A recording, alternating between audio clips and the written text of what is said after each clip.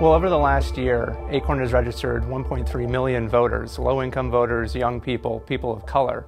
And these voters really terrify the GOP, so they're doing everything they can to stop it.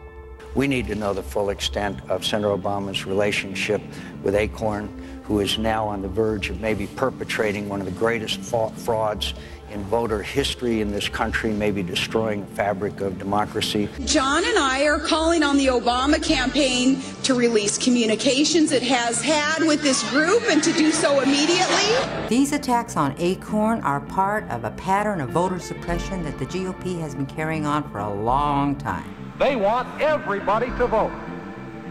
I don't want everybody to vote.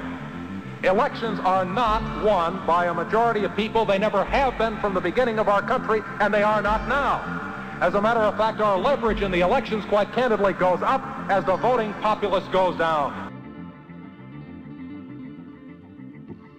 The McCain campaign has now two camps, and one of them is already assuming that he's lost and is aiming for the post-election warfare in the Republican Party. And part of that is the ACORN strategy, which is trying to delegitimize the result in advance if Obama were to win by saying it was rigged by minority voters. That's what this is about. Someone here keeps yelling ACORN, ACORN.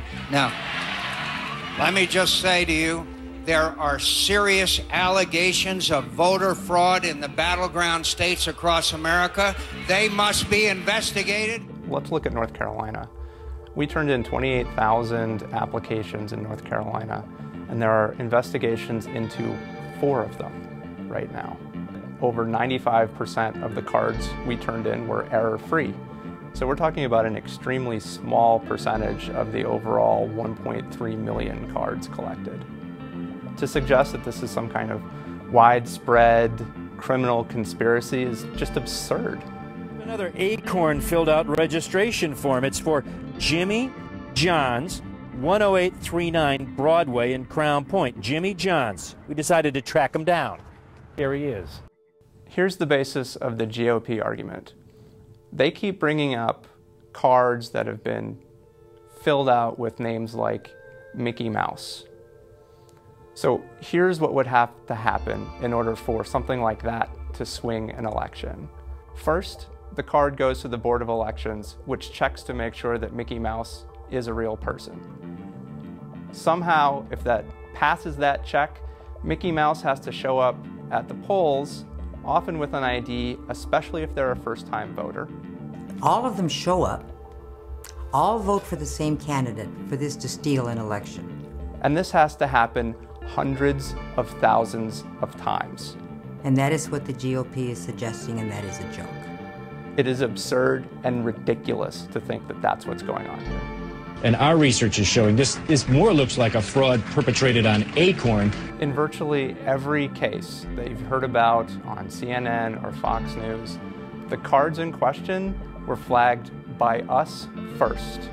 Every time there is a registration that is improperly completed, we proactively flag it, bring it to the attention of the election officials so that they know that we think these cards might be invalid.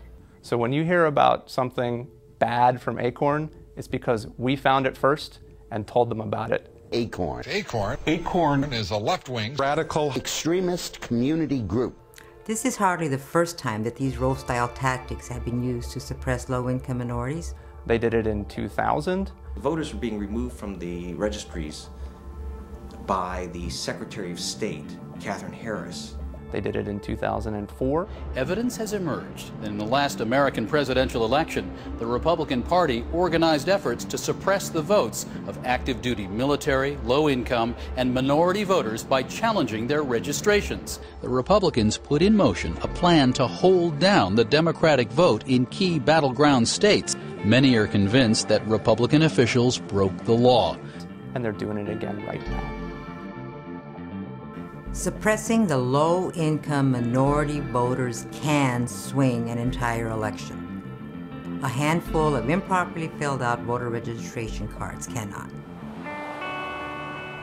We have been on the front lines of fighting for immigration reform, fighting predatory lenders, foreclosures, fighting for minimum and living wages. people go from believing that they can't do something to actually doing something, and not only just doing something major and positive and making it work. We are the organization that 365 days a year challenges the establishment to be fair and just.